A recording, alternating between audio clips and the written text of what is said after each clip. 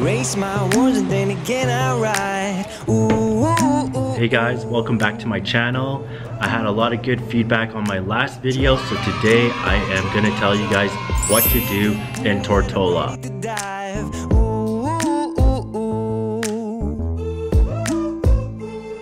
Before we start, I hope you guys find this video well, and if you guys have any comments, please feel free to leave a comment below, and make sure you guys hit that like button so that everybody can see, and subscribe to my channel if you guys want to see more on what to do at the British Virgin Islands.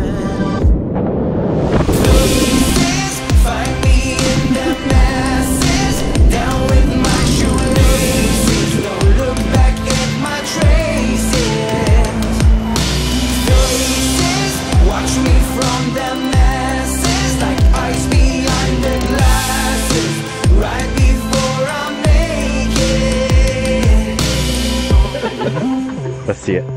Oh! These are my top 4 beaches on the island. If you guys have time to check it out, I would highly recommend these places. Alright, so we just arrived at King Gardens Bay. So beautiful. This one is one of the most popular beaches to go to, where you might encounter a lot of tourists here to really fill the beach. Be wary though, that it is only busy when the cruise ships are docked on the island, otherwise there might not be many people here at all. Regardless, this beach has nice seating, great scenic view of anchored boats, and homes on the hill. The best thing about this is that you get service at your seat as well, which includes lots of delicious drinks and snacks. Killer and Bushwhacker are island drinks. Let's get it. They have fresh nutmeg on it, it's really good. Rum and Coke, and what'd you get? Pina colada. Pina colada. Extra cherries. I would say the water here is generally clean and pretty shallow, so perfect for the ones that can't swim very well. Cinematic time. 10 walking.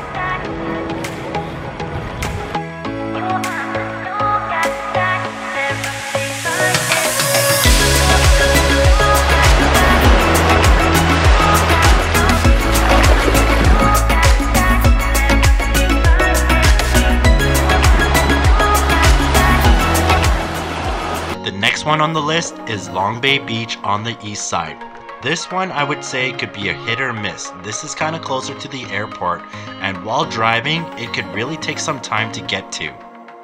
Alright, so we just arrived here at the Long Bay Beach and it's beautiful. There's like a couple cars here, but take a look.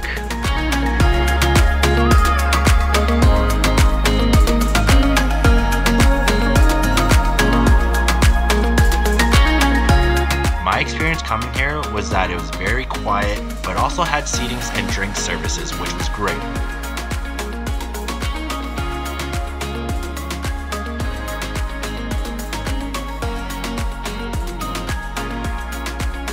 I also didn't find it very clean here, but that could be dependent on the day that you guys go.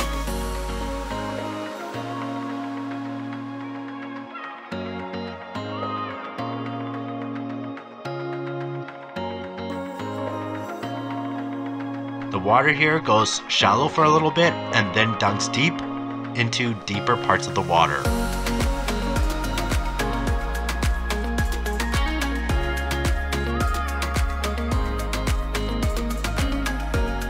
Are you new here? Yeah. Last but not least, this is my favorite hidden gem spot, the Little Bay. This is the road to Little Bay Beach. We don't even know if it's a beach yet. Little Bay. The road conditions are so bad, I would give it a 0. But because I can't give it a 0, I give it a 1. It takes a while to get here, and it almost felt like a 5-minute walking adventure from the parking lot just to get here. But upon arrival, it was very secluded and felt more peaceful. This place does not offer any seating or food services, so make sure you bring your own stuff like umbrellas, towels, and other things to get yourself prepared. The waves here were fantastic, and the beach gradually got deeper and deeper, which was nice because you could be standing far away from the shore and still be about waist high in water. My favorite thing to do here is just basically exploring the island and going to the beaches to soak in that sun. The best places to eat is coming right next.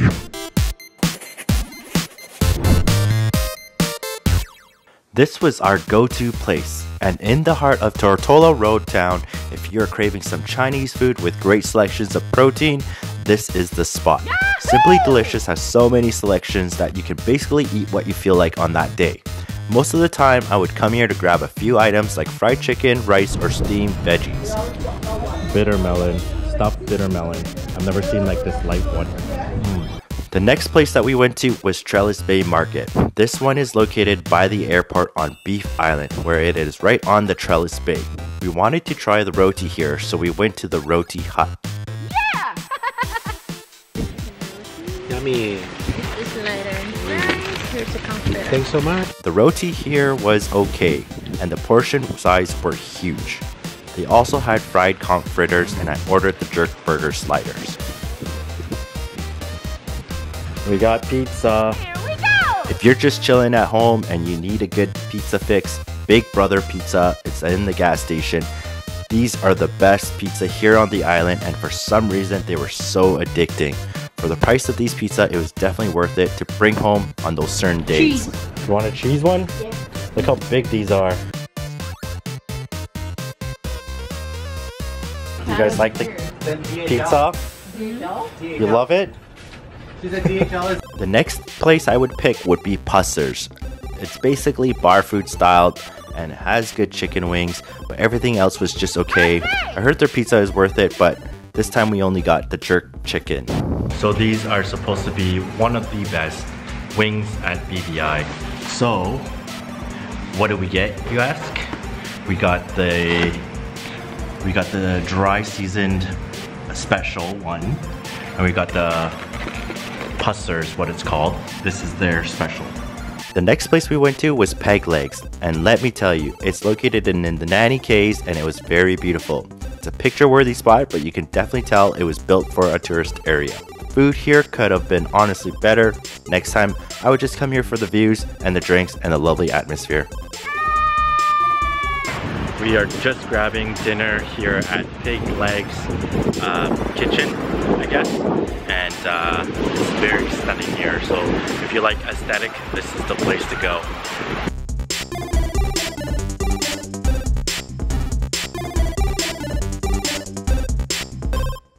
So a bunch of people have actually recommended this place to me, and this is probably should be one of the best coffee/cafes that you can get here on the islands. And it's not too far from the pier, so if you dock from the boat, you can walk here in walking distance. And this place is called Lady Sarah's. My next favorite place for brunch would be Lady Sarah's. This place was one of the better places to eat, especially for the breakfasts and lunch. I would say the prices here are on the higher scale, but you definitely feel like you're getting more than just the fried food here.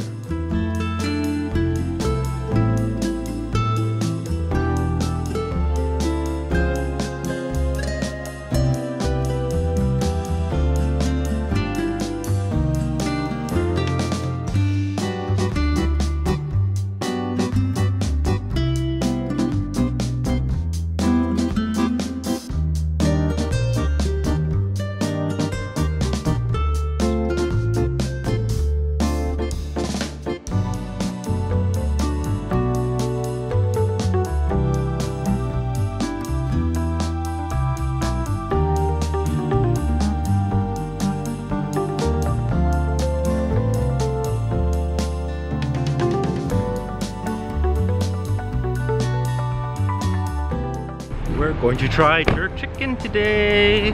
Right at this shack here, it's just located right on the pier where the boats dock, and it looks kind of like a food truck, but I heard jerk sauce or jerk chicken is really good here, so must try.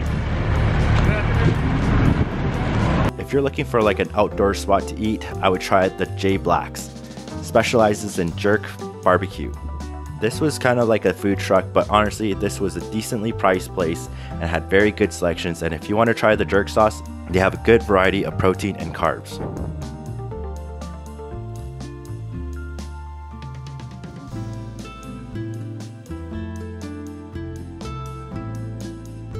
And last but not least, if you're on the island, I would recommend trying out some crandles. My friend told me about this place early on and also bought some on the first day, but let me tell you, it's the McDonald's of the islands because there's no McDonald's here. Crandles offers very cheap handheld items to go and dine in, and it's very tasty and also filling. I could eat many of these, but my favorite one is the shrimp. So one of the reasons why I like to eat one of these is the texture on the outside. Kind of reminds me of like a pizza pocket or pizza pop, and then the inside is like filled with shrimp and sauce. I haven't tried the other ones yet, so I'm excited to try them later. If you guys are looking for what to do on the other islands, I highly recommend you guys follow my playlist below, and I'll have videos on Virgin Gorda, Jost Van Dyke, and also Anegada, and all the other small islands that I visited, and you can check those out on what to do there. Take care, guys, and thank you guys so much for watching. It's recording. Yo, yo, yo. Oh, wait, where do I look? I don't even know where to look. Yo, yo, yo, guys. Welcome back to my channel. Mike, show your hand. You're gonna fight. We're gonna fight. My other uncle.